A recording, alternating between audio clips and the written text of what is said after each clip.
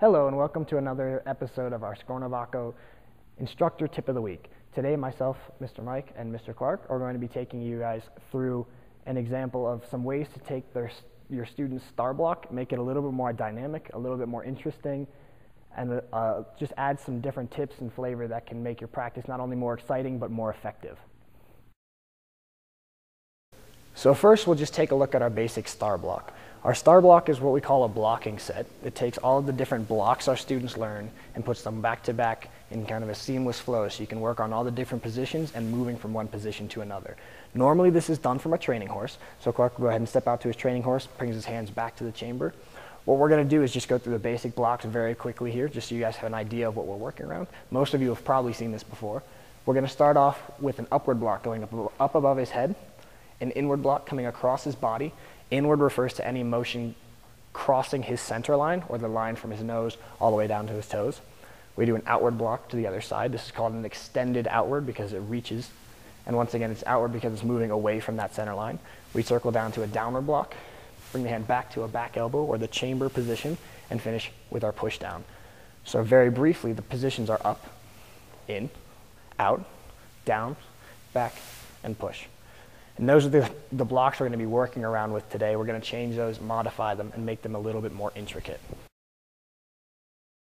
So now that you have a basic idea of the blocking set, or what we call our star block, which is normally done from the horse stance, what we're going to do is now do this from a neutral bow. So Clark's going to go ahead and step back to a right neutral bow. This is what we call our self-defense stance. The reason we're going to start practicing from here is it adds a couple of different levels of complexity, both on changing the reach with the back arm. It also changes the position of how much he has to block. If I have you go ahead and step back to a training horse one more time, if you can see here, he's a very wide target, and he's going against one of our biggest rules, which is don't keep your center line open, which is that line from nose all the way down the center of the body we talked about before. When he steps back to his neutral bow, that target becomes a lot smaller and the center line becomes off-centered.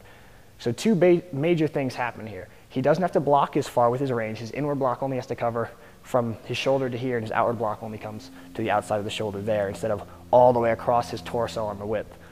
The other thing that happens is if we're using this back hand, he has to turn his shoulder to make sure he can reach all the way in front of him. If he's just standing in a neutral bow and holds both hands out, you can see that one hand is not quite as far as the other. And if you want to turn and face this way real quick, you can see his backhand's not quite as far. If we turn the shoulder forward, they have the same reach, which is one thing we're going to be practicing here. So first, we'll do this with the front hand. So he's just going to, from here, if you watch closely, you'll notice this is a much narrower range he has to defend, starting with the upward block to the inward, outward, downward, back elbow, and push down. All now basically blocking on that same idea, but a lot narrower. Now when he uses his backhand, every time that block comes out, his back shoulder is going to come forward so he can reach the same distance as his front arm, the idea being that he can stop all the attacks farther away from him versus letting them get much closer before he has to block. And then we'll go ahead and just finish from here. So we'll do this upward, inward, outward, downward, back elbow, and push down. And that's star block from a neutral bow.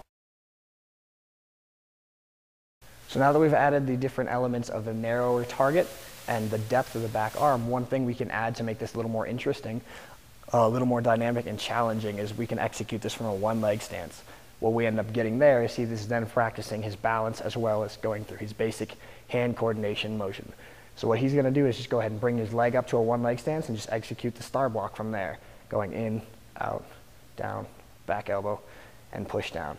And if you would like to, you can keep your student doing this. You can challenge them to do as many repetitions the entire way through as they can. They can do it forwards, and then they can do it backwards.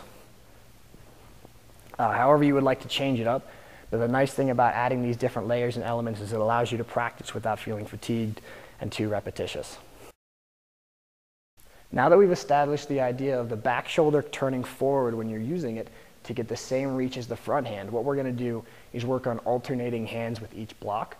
What that means is we're going to do the entire pattern, but each hand will do the block before we move on to the next one. So to slowly take you through this, we'll start off with the front hand doing an upward block. He's then going to turn his shoulder for the reach and do an upward block with his back hand. We'll move to the inward block with the front hand, and then the inward block with the back hand, and so on, continue through the pattern.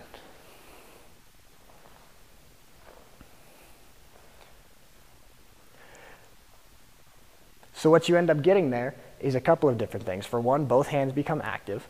So as you can see, if we're doing this, we'll just do the upwards here. If he does the upwards here, what you'll notice is this hand is going to then retract as the other hand comes out.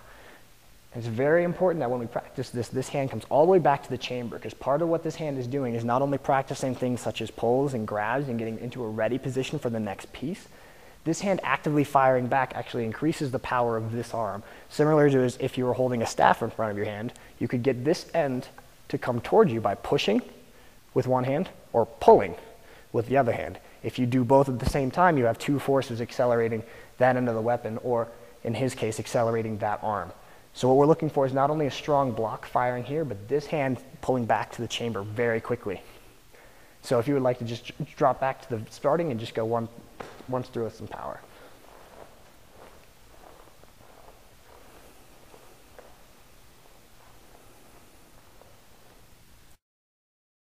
The final layer we can add to your star block is taking this from an entirely defensive blocking set to more of a dynamic counter punching set.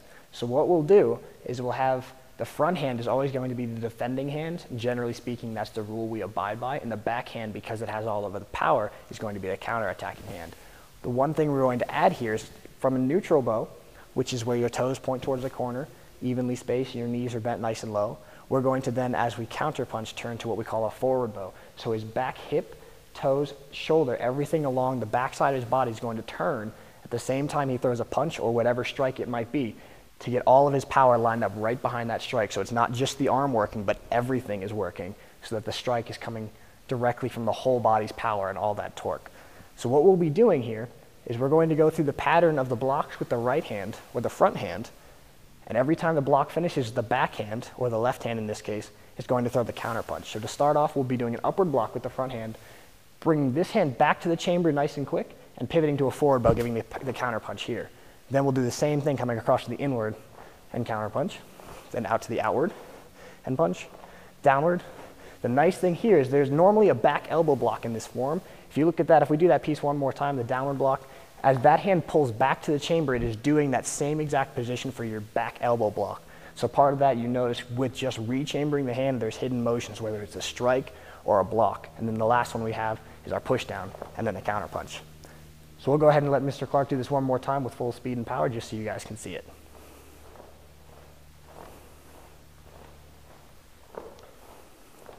As students become more advanced, we can do this with moving around the room, having attackers and defenders, things like that. But for now, this is a really good starting place for you guys to have a little bit more dynamic practice at home.